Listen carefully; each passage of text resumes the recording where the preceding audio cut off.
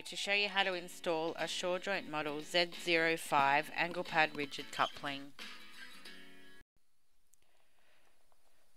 Lubricate the gasket by applying a thin layer of lubricant to the sealing lips of the gasket and to the exterior of the gasket.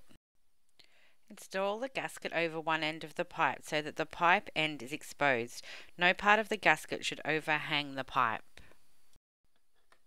Bring together and align the two pipe ends to be joined. Slide the gasket over the ends and center it between the grooves of the pipe to be joined.